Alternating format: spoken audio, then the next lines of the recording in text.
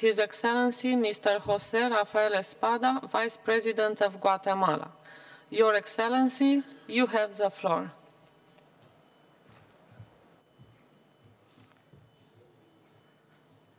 Señora Presidenta, Madam President, secretarios de la mesa, jefes de Estado, the members of the Bureau, heads of state, distinguished delegates, ladies and gentlemen,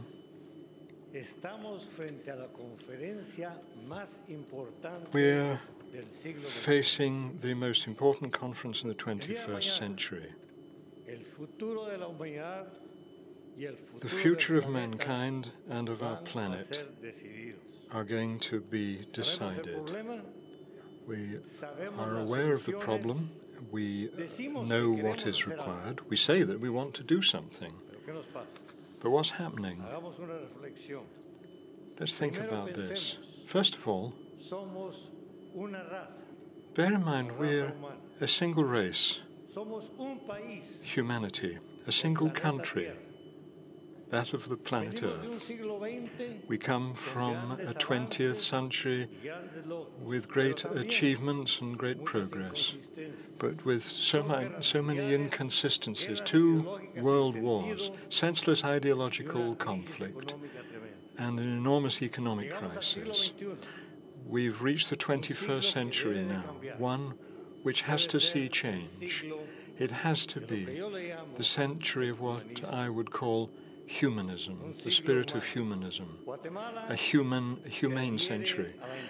Guatemala associates itself with what has been said by the Group of 77 in China. It also appreciates the efforts made to bring about this major conference. Nevertheless, we are facing a crisis of civilization at the global level. And those who must take decisions now are still lost in the branches and the twigs of the problem. We're not tackling the roots. We have to mitigate and cut emissions.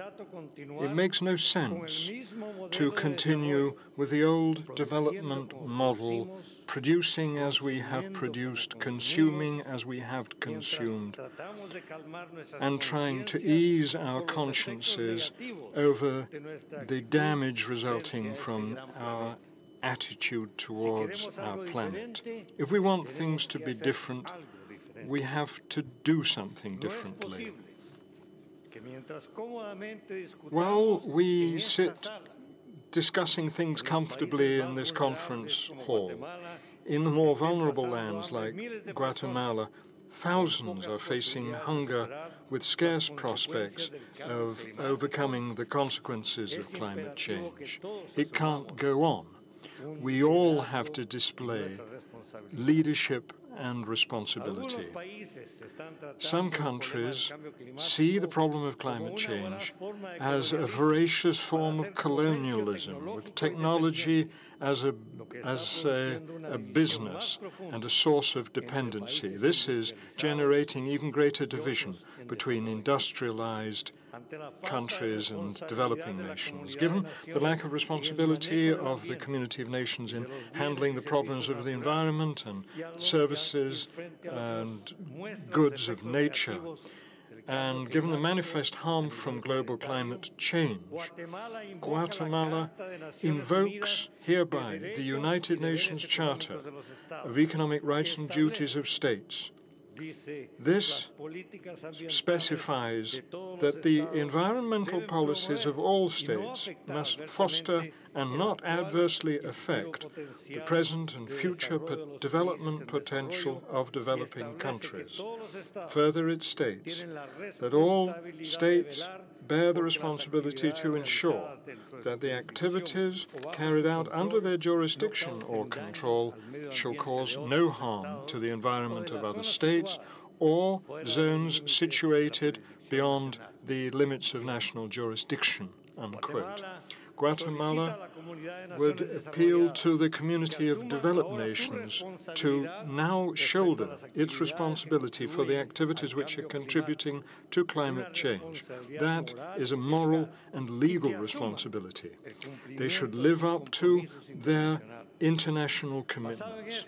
Based on that, we call for adoption of two legally binding agreements. Firstly, the second commitment period under the Kyoto Protocol, and secondly, adoption of the new protocol resulting from the negotiations on long-term cooperative action. Though Guatemala contributes only a tiny share of global greenhouse gas emissions, is one of the countries most affected on the planet.